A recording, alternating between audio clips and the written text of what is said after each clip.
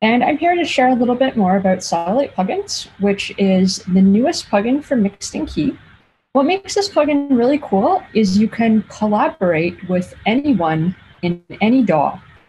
So I know the past year has been really challenging for musicians because not everyone's been able to get together in studios and groups like we always have.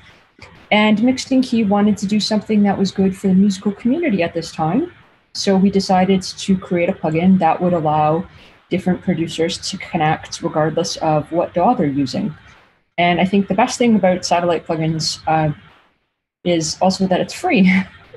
So very cool collaboration tool. So let's actually start to use Satellite sessions here. Dan's going to start off leading. Maybe Dan, if you want to lead. Yeah. And share your screen there. Sure. Let me share my screen real quick. The one cool thing about Satellite plugins is it's not DAW specific. It just runs as an audio unit or VST. So anybody could use it in Studio One, Pro Tools, Logic. Ableton is obviously my personal favorite. I just have a couple tracks. I just started a little idea and I created a new track, a MIDI track, and I threw Satellite Sessions. Satellite Sessions is its own plugin. So there's three types of plugins. We have Satellite Sessions, MIDI, and audio. So I threw Sessions onto its own MIDI track. And then when you open it up for the first time, it's going to ask you to create a session or join a session. And actually, Sarah, do you mind if we just start over from that process real quick and just kind of walk them through that? Yes, absolutely. Let's do that. So I'm just going to load this onto a blank MIDI track, and we've got sessions, and this is what it looks like. So I'm going to say I'm going to either join a session. So if somebody else started one and you want to jump on their session, you do that, or you can create your own. I already created a new session, and basically it's really easy. I create a new session, and we're going to produce an F minor. We create a session. It's going to connect to a new session, do its little scrolly bar thing. And then I'm going to go to invite, and I'm going to type in Sarah's email. Actually, I could also do a link invite, can't I, Sarah? You actually have to invite me by email unless you want to make the session public.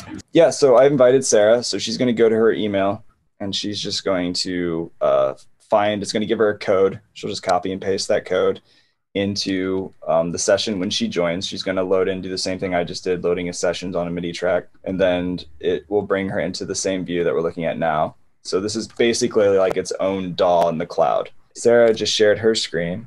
So I'm going to open up a copy of Satellite Sessions, and I'm going to be joining a session here. And here's my invite ID that Dan sent me. So I'll press join the session. So now I'm connected to the session, and I can see exactly what Dan can see, which is, so let's add some tracks, Dan. Do it. Do you want to start? Yeah, I will start here. So I'm going to add in just a little idea that I was working on here. So there's a little bit of a groove. So I'm going to start with this kick drum here. I'm just going to solo out this kick. And actually, it's a pretty big kick. I'll just give everyone a couple tips on how I made this kick. I'm using a fab filter on it. And this kick is in the key of F. So what I've done here is I looked up the frequency here of what F is, and I've done just a brick wall EQ and also a little boost at the fundamental frequency. And then I've just carved off some of the high end, so my kick's a little bit deeper there. Sounds thick. It's nice. It's a big kick. There's also another process I did to actually get it to the stage before I did any EQ or reverb, but that's for another day. So I'm going to call this kick 1. So that's an satellite audio plugin, right? Satellite audio? Yeah, I just added here. And I want to make sure that capture audio is enabled. And now I'm going to go back to Satellite Sessions here. Just unmute my track here, and you can see my kick 1 here is enabled, and I'm going to just play my track there. And Satellite is capturing my kick.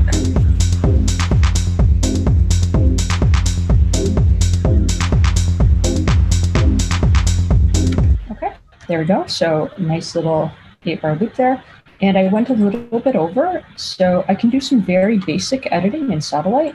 I'm just going to edit out this tail part there. So I just have a nice tight little 8-bar loop. Nice. Yeah. Yeah. So I'm going to, do you want me to jump in and add some stuff now? Yes, for sure. That'd be great. Awesome. Cool. So I'm going to take over. Should be able to see my screen. I'm going to go in and I'm going to add like a nice little shaker sound. I'm a sucker for a good shaker. So just a little basic, nothing fancy. I'm just going to throw that in there on top of the kick. And maybe we'll add some more boots and cats and things. Just going to grab satellite audio. Same thing Sarah did. Just throw it on. And then I'm going to just rename it shaker right here. So it just populates automatically in satellite sessions. And capture audio is good. So I'm going to go back to here. And in the satellite session, Sarah, I don't see that kick that you uploaded. Did you do it in the mixed in key with Dan session, or were you in a different session? We were jamming out in a few different sessions, so that's what I'm wondering. Which is kind of cool. Like you could have multiple sessions if you want to work on different projects with people. Like that's... Nope. Dan, I'm in the wrong session. There it is. That's Sorry. Cool. No, it's all good. Well, it was confusing because it was still you in the session. So well, this is a great lesson to people. If you have multiple tracks you're working on with somebody, now you know you can do that. So I'm just going to hit record. I'm just going to hit, all I have to do is hit space bar. And because this is enabled, we got a beautiful shaker. I'm going to let that go for 8 bars.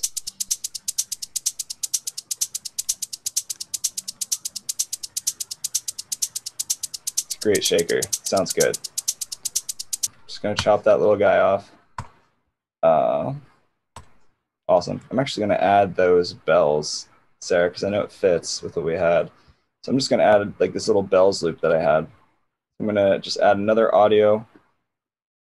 This bell's glass. I just affected it with an OTT, little EQ, echo, and this satellite audio. So I'm going to call this bells. And then Sarah, you can maybe upload your kick and maybe some other things as well. Maybe not just the kick. You can maybe show people that you can play. You can record multiple things to the master as well. Could be cool. Go back to satellite sessions. We got the bells track. It just automatically recognized it here. So now we should have this recording.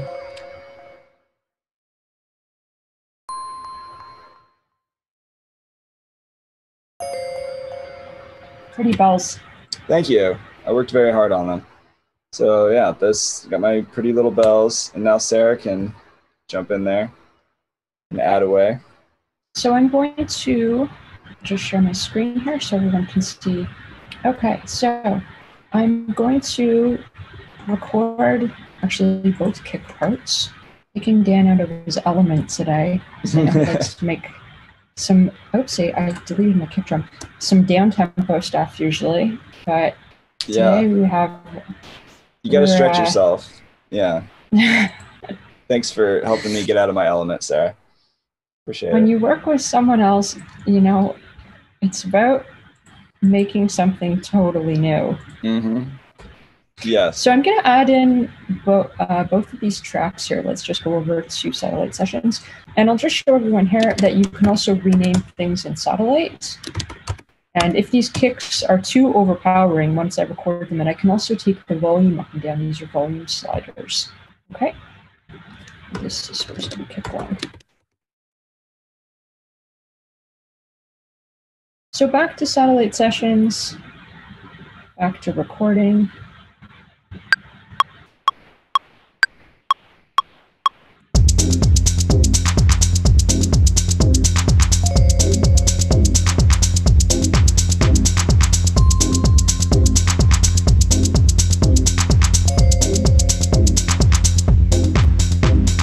Okay. Okay, cool. So I have my 2 kicks recorded in here. I'm just going to delete these other tracks. If you need to delete a track, you can just right-click on it and delete. And let's just label these. And Dan, if you like, you can actually start to drag in some of the audio that I've recorded into your session, or I could drag in the audio that Dan has contributed here into my session. So, yeah, do you want to show that? That'd be great. Yeah. So I'm going to create a couple audio tracks here. Okay, so I just created this audio track. And if I go over to satellite sessions here, I can just take these tracks here and I can drag this region right into my DAW. So that now I have audio tracks. I have Dan's audio tracks, shakers, bells, and there we go. Now, let me show you, you can also record some MIDI into satellite sessions as well, which is pretty cool. So what I'm going to do is I'm just going to scroll down a little bit further in my track here. And I have some chords here, some like Detroit style chords. Also my sub bass is playing, I'm not exactly sure why. So I wanted to make some chords in Captain Chords, which is another plugin from Mixed in Key here, that will complement these chords and kind of sit underneath the other chords there. So for those of you who are not familiar with Captain Chords is from Captain Plugins, which is an award-winning series of plugins. And these plugins connect together so you can write the chords, the melodies, and the bass lines all in the same key.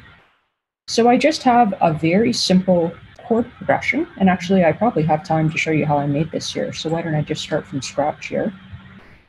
I can open up my plugin here right inside Captain Chords, which is pretty cool. So I just have Massive, which is an older plugin, but you can still use it to make some really cool sounds. So I made these Detroit style chords here. And to add in some new chords, you just have to press this plus button here. So I'm going to add in a bunch of F minors. I know, very original. It does sound pretty good though. And then I'm going to make this last one here maybe the first inversion of the chord. So that takes the bass note and it puts it on top. And let me make this, I create that F there. You can edit your MIDI here. So let's solo this as well.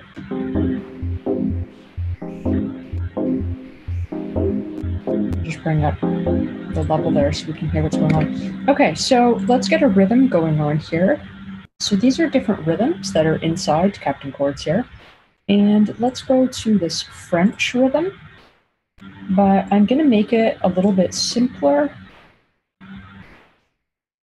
And I'm just going to just take out some of these last rhythms so there's a simpler pattern.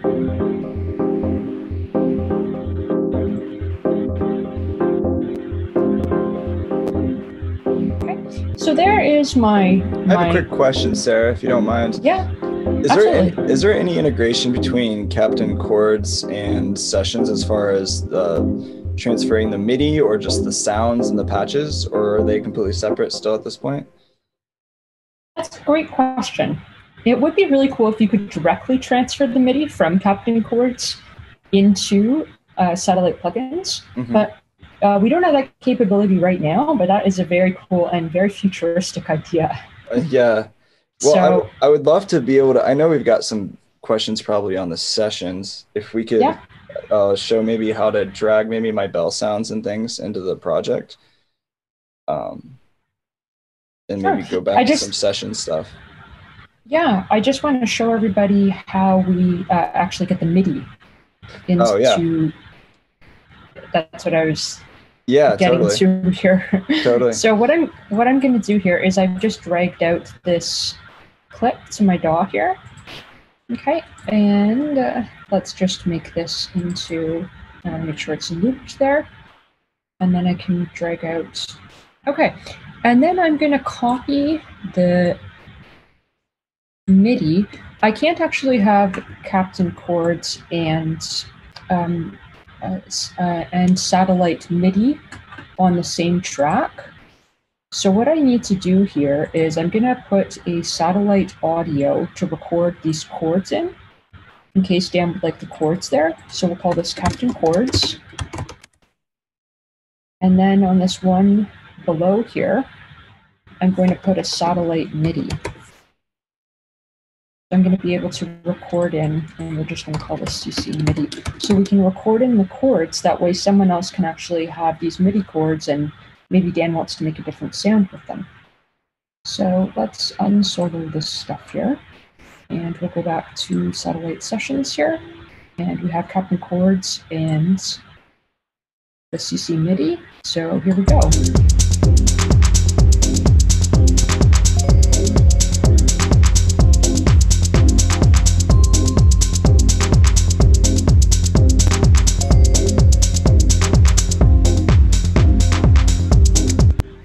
So there we go. So it just takes a second for them to upload. And now Dan should be able to see my chords and my MIDI. But no, I think it's really cool. It literally didn't take more than 5 seconds for it to upload from her session and her DAW into mine. And I have everything here that she just recorded. It's like we're working in the same DAW in different locations. I mean, we're pretty far away from each other, and it's a really cool collaboration platform I think we have here. So if I wanted to take the notes that she programmed in Captain Chords, I can just click to drag this straight into a new MIDI clip here in Ableton Live. Now you can see I've got all the sounds, I've got everything I want. I could swap that out with any other Ableton Live instrument or plugin and then keep producing that way. It's a really cool project. And as far as go ahead. I was going to say, sorry, I didn't mean to interrupt there. If you click on the little keyboard, you can actually bring up different sounds that you can play back the MIDI with. Yep, exactly. So playback is off right now, but if you turn that on, then you could play maybe with the Heaven clock. Okay, yeah, let's see what that sounds like. Oh, this might be one thing worth mentioning too, Sarah. If I'm playing sounds in Ableton Live, there is a setting here in settings where you can choose mute playback through my satellite audio plugins while listening to recorded stems in satellite session, which is nice because that way we don't hear double of stuff. We're not getting confused between satellite sessions and Ableton. So I don't know if we mentioned that yet, but I think that's important. It's a good feature to take note of. Yeah, and then, so yeah, like you said, the Heaven pluck, we've got some built-in sounds. And let's see what that sounds like.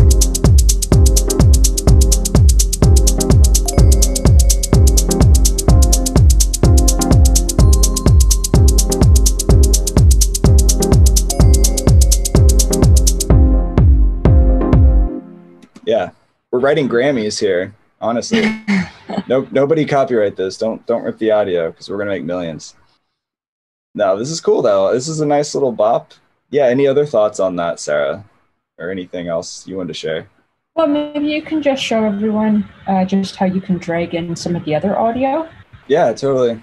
And so I'm going to actually switch from session view in Ableton to arrangement view, because that's typically where most of our time is going to live producing.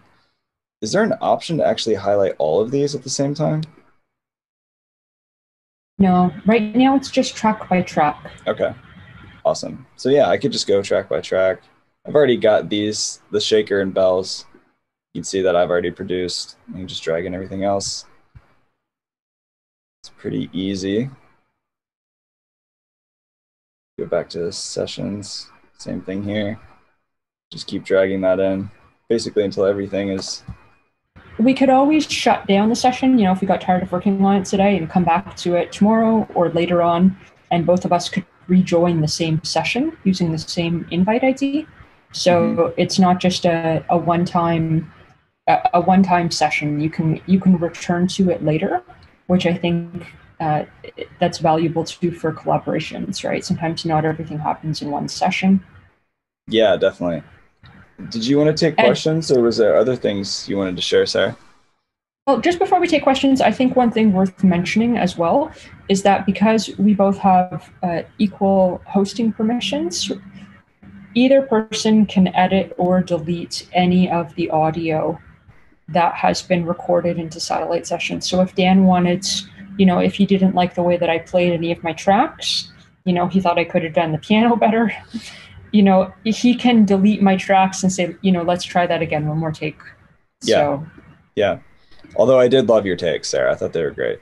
So no, thanks. I would be happy to keep them. But yeah, and I mean, and also like you said, you can highlight certain sections. Maybe I wanted a break here or at the end for this last section. I can just highlight that amount of time and just delete it, and it deletes to the grid. Yeah. Let's take some questions from the Live Producers Online crew. For sure. But yeah, if you guys have questions, go ahead and post them in the chat right now, or feel free to unmute yourself. It's pretty casual. Feel free to jump in. Oh, thanks so much for doing this. What's up, Robbie? Yeah. How you doing? It's good, man. Thanks for joining. I actually tested this for the first time with Robbie a long time ago for about 10 minutes. Okay. It's a fun time. It's a fun time. I like it. Yeah, thanks again. Love this. And I was just confirming the workflow of this is kind of to pair it with a software like Zoom or something for talking, so you don't have to worry about sending a microphone within satellite sessions. Yeah, I mean, I think the collaboration aspect does work nicely with Zoom, because then you can talk to the other person that you're collaborating with, right? Absolutely. And it's the next best thing to actually being in sessions. When we were building this, we considered like putting in like a chat function so you could write to the other person that you were writing music with, but I think Mixed Key just thought that using something like Zoom would be easiest, right? Mm-hmm. Excellent. Yeah, it's great. I really like it. Yeah, I've tried some other things in competition, which is hilarious because yours is free. But Pedal does like a $5 a month membership, and they would try to kind of make the audio be synced in. Do you happen to know if anything exists that you can actually kind of play with the drummer, or is that more of like a 2025 thing? Like I've tested. I was with a drummer with using satellite plugins, and we tried having them clap on beat 4. It was like 1, 2, 3, 4, 1, 2, 3, 4, and it's like a little bit off in both Pedal and this. But do you happen to know if anything exists in 2021 where people can kind of play in real time, or is it more like sending audio and MIDI is the wave for now? Where you can play in real time, like without any latency? Yeah, or like least amount of latency in current day. Well, I mean, I think satellite plugins has very, very low latency. You can record in something in real time, and it's almost like it's gonna capture it pretty well. So nice. I would try this out, and I think Robbie, see what you think. Yeah, sorry, I didn't mean to cut you off, Sarah. I think what Robbie's looking for is something more like a Jam Kazam type of thing. There was a newer one that came out in 2020 that worked, but you have to do a lot of crazy routing. And I think the cool thing about plugins, it's not trying to make it so that you're all in the same room playing real time and everything's being heard as if like there was zero latency. It's more of a collaboration tool that is just like real time, like, hey, let's actually jam together, and then I'll send you what I have without having to go the whole Dropbox route or we transferring files. It's like super inconvenient sometimes, which I love that about this is it's as if we could jump on the phone with a friend and producer, and it's like we're staring at the same screen kind of in a sense. But if I was recording audio, if you're wanting to be able to record and jam with me in real time at the same time, this isn't really built for that, I think, as much as it is just like a collaboration tool for me sending you my idea in real time rather than actually playing together at the exact same time on top of each other. But maybe that'll come down the road, who knows? For me, I don't know if I need that, because in the end of the day, I'm just producing a track with a friend, letting him do his thing, and then we just go back and forth. Yeah, I think also your idea, Robbie, would be dependent on the speed of both persons' internet connection as well. Because if you want to play in real time with someone who's somewhere else, that's only ever really going to be as accurate as like your internet connection is. Do you know what I mean? Yeah. Because if you have like a slow internet, like that's going to take some time to crunch things along, right? So. Absolutely. Yeah, it can currently work for like yoga music with like long droning pads going back and forth, but not like syncopated funk. Maybe in 5 years. But this plugin is awesome for sending ideas back and forth really quick. So Appreciate your help with this. Hey, my pleasure. Yeah, I mean, definitely download it. Like, you can't lose. It's free. Eventually, we will go to a different, like a tiered system where there's going to be some sort of paid component to it, but we're always going to have a free component as well, so people can keep on collaborating. That's amazing. You know, yeah. Very cool. No matter what your financial situation, right? We don't want that to limit who you can work with. It's a good question. Okay. Yes, Might I we ask have a a question? Yeah, what's up, Mike? How you guys doing? Good. Good. Cool product. I think it's neat. I guess you guys had practiced a little bit before, and you sort of had a kick and bells and all that stuff. But if you're starting from scratch with somebody, I'm wondering what the process is then. So you already had some stuff. So like, is the idea that maybe one person uploads a kick and then the other person listens back and then drags it into their DAW and then says, okay, well, I'm going to play with this for a bit, and then, because it's more complex than just a kick. So maybe it's a whole solo or something like that. So you take it onto your side and then you kind of noodle around with it, figure out what you want to do, and then upload it to the session. And then they drag that into their DAW, and then they kind of go offline and noodle around with it and come up with their part. Like the real-time work collaboration. Is that the intention, that it's sort of just like a palette in the cloud? Yeah, I think your question a little bit depends on like, what is your collaboration process with another person? What's your writing process? Like, what would it be like if you two were together? Would one person put down a kick? Would you prefer to start playing a melody on a keyboard? Do you get ideas just like humming and singing something? You know, because you can't say there's like one way to do things. You know, how do you write a song? It's different every time, right? And it's also different depending on who you're working with, because when you write a song with Dan, that process is going to be totally different than if you're writing with Jeff. Like, just the way each individual works is very different. So, you know, you might get a bunch of ideas together, and you could see the Satellite Sessions plugin is just like a canvas where you put everything. And at the end of the session, maybe both people drag things into their session and start to assemble a master audio session. Or you could delegate one person to be in charge of all the stems, and they have to do the arrangement and the mixing, or maybe just the arrangement part in their session. So I think the possibilities are endless on how you want to work, and we don't want to define what an artist's workflow should be. That's totally up to you. This is just a palette that allows two or more people to connect and to make something new together. Yeah, and to build off of what Sarah just said, for me personally, Mike, my workflow and experience using this, I could see myself using it the most with my bandmates who play saxophone and keys. So what I would probably do is I would send them a full bounce out of Ableton, maybe out of a song that I produced and it's like 40 or 50% done, right? And I would just send it to them and be like, hey, come up with a solo or a part, and then let's jump online, and I'll have them share with me what they came up with. And then I could tell them, be like, yo, actually not really feeling that. Let's try it a little bit different this way. Then they can play it again and upload it. I'm like, okay, well, what if you did this a little different? You know, just like 16 bar chunks at a time. And then they can just send that to me real time. I can coach them through it. And I can just drop that straight into my session. It prevents us having to email and share files and go back and forth through Dropbox or whatever. So I see that as the biggest value add for me personally. Like Sarah was saying, everybody has different workflows or different use cases. You could totally obviously start a song from scratch with somebody and jam out for 16 bars and then move on. But for me, that's how I would use it. Mostly remote collaboration, hitting up, give them the bounce or an idea of what it sounds like beforehand, let them come up with ideas, we jump online, and then I tweak it with them. That's kind of what I would see. Yeah, it's really a great songwriting tool. You know, if you're a producer and you want to get a musician on in the session, right, a guitar player or a bass player or a piano player, you know, you could have most of the track produced and just get them to add in a part.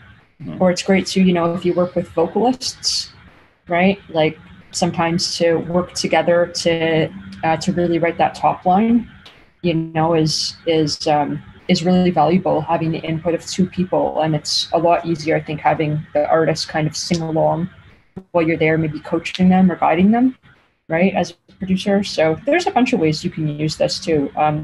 You could even use it with, like, if you're a mix engineer with mix clients, right? If you have a mix, maybe 85%, 90% of the way done, you could be playing it and having someone kind of sit in on your mix session. And then if they want to make a change, you know, you could make a little change and people could be kind of listening in, like, as you're working. So it's pretty flexible. Good question. Yeah. Thanks, man. Does anybody else have any questions or thoughts that you guys want to share before we have to hop off?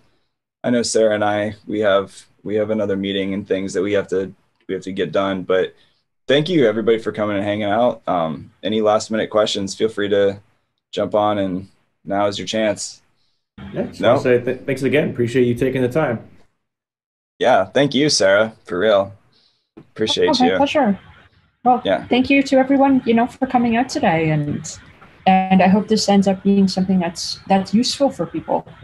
I know I'll definitely use it, and we'll talk about the copyrights and royalties for this song we just made, Sarah, later. So when we're selling millions of hits with it, it'll be great. Yeah.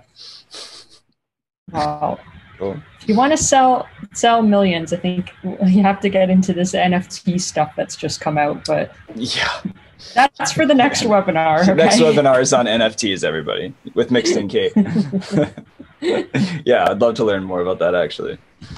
Cool.